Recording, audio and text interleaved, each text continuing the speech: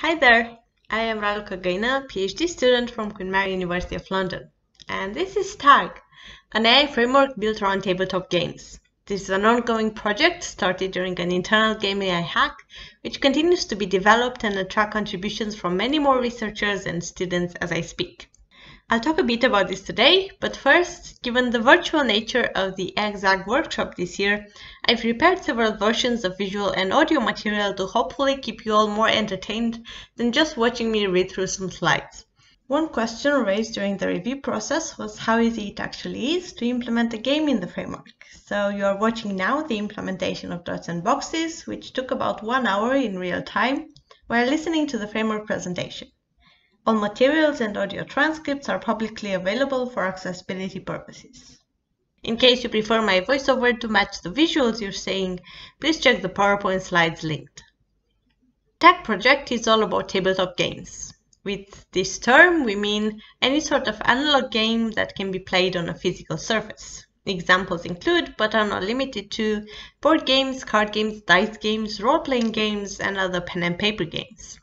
And more specifically, we're looking at modern tabletop games. This term is harder to define, as the type of games we are interested in were played even in ancient times, so not exactly modern, but in this context we refer to those games that are of high complexity. They contain many different types of components, combining cards and dice, for example, many rules and types of interactions between many players.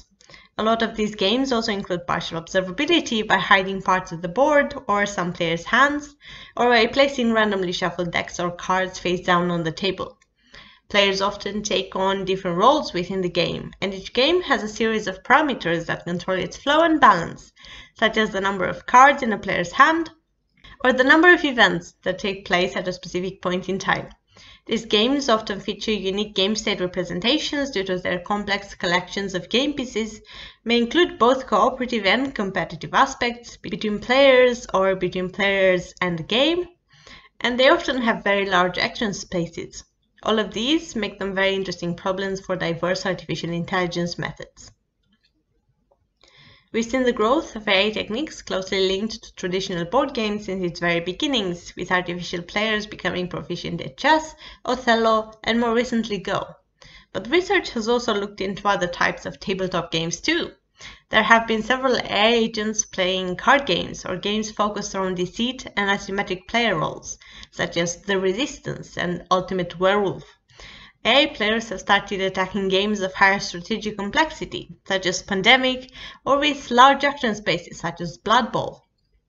And we've seen specific applications of statistical forward planning methods in Settlers of Catan, Risk, and Splendor.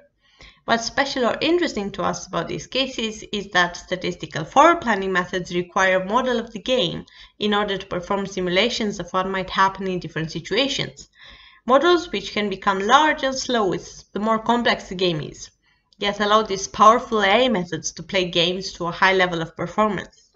And these models are also an additional programming step, which can become tedious to implement. But AI is not only used for playing these games anyway. We can see applications of AI for playtesting in Ticket Ride, meant to find bugs, balancing issues, or exploits, which usually become apparent only after extensive human playtesting. And we've seen the relationship between tabletop role-playing games and procedural content generation drawn by Matthew Gosdale and others quite recently. Some of this work was brought together into commonly used frameworks featuring a collection of different games and AI players for easy benchmarking of new methods. Some of these include the General Game Playing Framework, or GGP, from all the way back in 2005, and more recently the Ludi and Regular Board Games, or RBG, frameworks. All of these describe their games in a framework-specific language. GGP uses the game description language, which describes the state of a game as a series of facts and the game mechanics as logical rules. Ludi uses a series of ludims or game logic units, which together make up rules or state representations. And RPG uses regular expressions for improved efficiency. At the other end of the spectrum, there are freeform frameworks which allow developers to build games with intuitive tools or complete programmatic control, such as the Tabletop Simulator and OpenSpiel. In these cases, adding games become much simpler, as users do not have to learn a framework-specific language and all of its intricacies. And even more, the limits which might exist in the framework description language can be overcome here, as almost anything becomes possible within the limits of the user's technical abilities, of course. We take the best of these approaches forward to build our own framework, with three main contributions targeted. First, we bring into focus the challenges brought by modern tabletop games for AI methods. Second, we promote research into general artificial intelligence by providing a common API for games and AI players, allowing artificial players to try to solve an ever-increasing collection of problems. And third, we provide features to facilitate the development of new games and AI players under the same common platform, and invite community contribution to drive research forward. But let's dive a bit deeper into what the framework actually does. TAG is built in Java, taking advantage of the execution speed of this language, and several AI players are already available and provided with the code. We do not use a game description language, everything is pure code, aiming to speed up development and execution, as well as lower the barrier of entry for new users. The core of the framework is made up of several abstract classes, providing generic functionality and a simple-to-follow skeleton for implementing both the games and the AI players. Several classes can further make use of additional interfaces to allow compatibility with other systems included, such as the automatic optimization of parameters or custom observations. We provide several ready-made rules, actions, and components which are common across a wide variety of games, all of which are easily extendable. We include a graphical user interface compatible with any game, allowing to run it as soon as the two main skeleton classes are created, the game state and the form model. Tag further includes a fully functioning game loop, game tagging or categorization for easy filtering through the games collection, as well as game analysis. We currently have 8 games implemented and several general AI players compatible with all of the games, although compatibility does not equal proficiency in all cases, as we'll see a bit later. We use several concepts common in tabletop games to define the core of a game. Actions are things players can do in the game. Rules are things that the game does, outside of a player's action. Turn orders define the order in which the players are going to be asked for actions. Game phases are time frames in which specific rules apply or the players have specific actions available. And each game is made up of several components or game pieces, which is what actions and rules modify to change the state of the game. Components currently supported include tokens, cards, dice, counters, grid and graph boards, all with different properties and functions associated. We can also group these into collections. Decks are ordered lists of components, and areas are maps, mapping from the component ID to the component object itself. Both areas and decks are considered components themselves and can be stacked. For example, an area may contain several decks. In order for a game to be created, 2 main classes are required, a game state and a form model. The game state is a container class made up of game components and any other variables that can be used to speed up execution. A game state describes a moment in time and defines component access methods and optionally a scoring function to be used by the AI players. A game state can be copied, and the AI players receive such a copy reduced to only include the information they can actually observe at the time. The form model contains the logic of the game, including all the rules that modify a given game state. It sets up the initial state of the game, decides which actions are available for the players, applies players' actions and game rules in order to advance the game state, and checks for any end-of-game conditions. The form model is available for AI players for game simulations. Currently, we have 8 games implemented in the framework, starting from very simple instances such as tic-tac-toe and dots and boxes to more complex games like Pandemic and Colt Express. We also have several games currently in progress, including Descent, Carcassonne, and Settlers of Catan, the last of which should be ready very soon.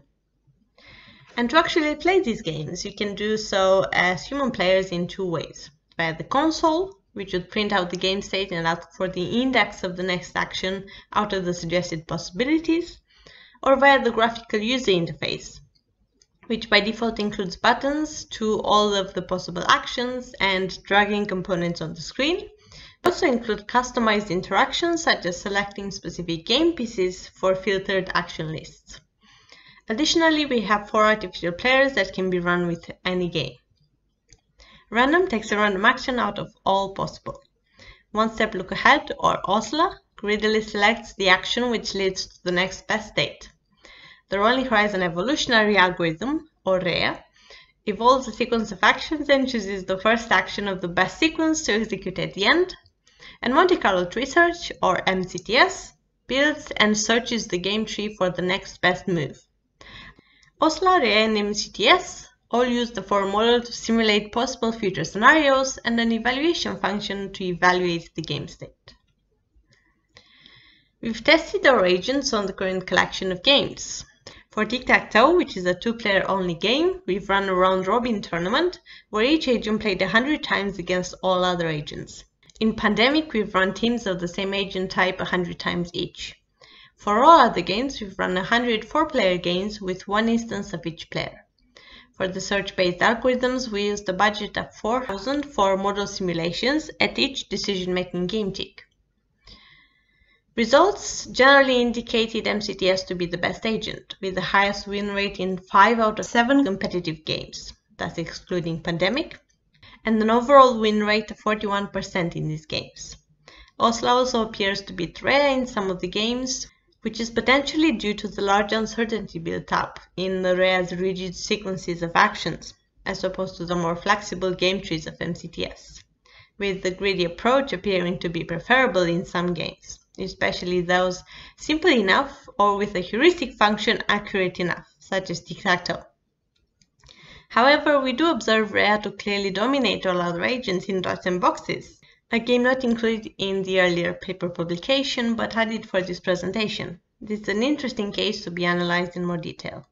We also note that no agent is able to win in Pandemic. Stronger heuristics and better analysis, such as the distance from the winning game states for each AI team, could lead to improved performance or show interesting insights into the agent's behaviors and abilities. Additionally, Uno and Colt express a very close performance for all players, including random.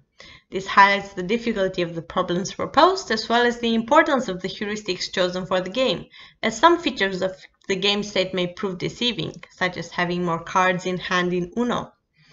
However, it is worth noting that the search methods presented were tested in their vanilla form, but they benefit from ample literature and large parameter spaces which can be tuned for increased performance. Lastly, I want to take a look at the future and the opportunities for research opened up through this project. There are lots more details in the paper and I don't have time to go through all of them in detail, but I want to highlight 2 things here. The first is role-playing games. This is a very difficult challenge as it goes beyond tactics and playing the correct actions towards even finding which actions are possible or make sense in a situation, and building a consistent, engaging story with the other players.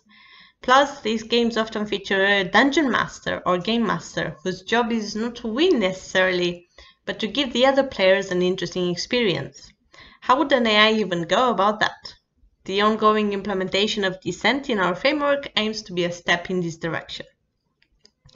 And second, I'd like to briefly highlight that the framework offers functionality for easily optimizing parameters of both AI players and games. If you're looking for a better balanced version of your favorite game, TAG could put that together. And if you've zoned out through most of this presentation, please take these 3 things away. First, that Tabletop Games presents so many exciting opportunities for research. Go play one and think how an AI method would do something that's happening in that game. Second, that I've been talking about our TAG project, which is all about building a collection of tabletop games and AI players able to play them all. And third, do check it out yourself. Download the GitHub repository, have a play, and give us feedback or even start implementing your favorite game today. Thank you very much for listening. If you'd like, you can read more about TAG, find more details about our Game AI group at Queen Mary University of London, and all of the exciting things that we get up to, or get in touch with me through the links on the screen. Have a great rest of the day.